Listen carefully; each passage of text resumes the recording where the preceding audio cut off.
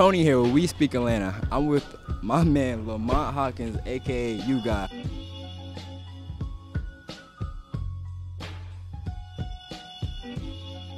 How you doing today? I'm chilling, man, down at ATL, smelling good, smelling lovely out here. You know, it's always popping down here. You know what I'm saying? The beautifulest black woman in the world down here, lovely. They make chocolate. It's a chocolate factory down here somewhere. Oh, yeah, I gotta agree with that. That's why I live here. You know what I mean?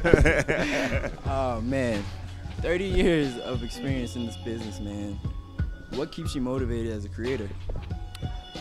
Ah, man, I can't. I was his only child.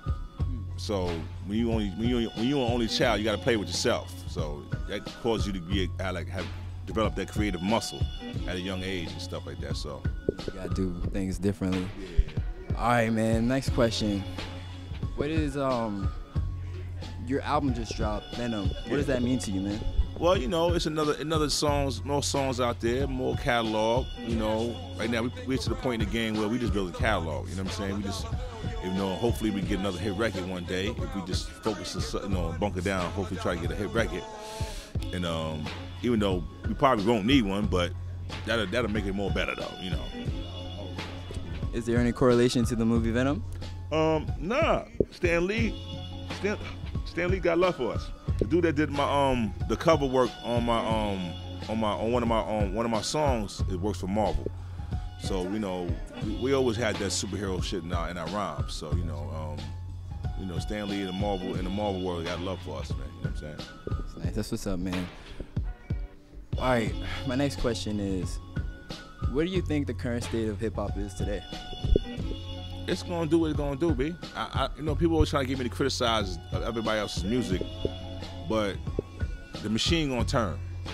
You know, people gonna make music, whether I like it or not. It's gonna keep turning. It's gonna keep developing and revamping, and everything goes in waves too. Because there's people like this type of music right now, but who to say another 2 years from now the whole shit don't switch up again? Go back to the boom bap and all that other stuff again. You know what I mean? It's just It's a cycle, huh? It's a cycle. It's always gonna be a cycle. What's next for you? Well, next for me, man, I'm just gonna gotta do a Woo record. I'll probably drop another mixtape. I'm just gonna, you know, and I don't know what I'm gonna do, you know, writing wise. I got some funny shit, you know, I'm developing right now, and that's about it, man. You know, hopefully I get, you know.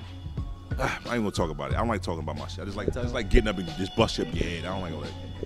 I hear that, man. I hear that. Well, you're so positive, man. Like sometimes, not all the time, babe. Sometimes? Yeah, man. I have my days where I'm like, man, fuck this shit.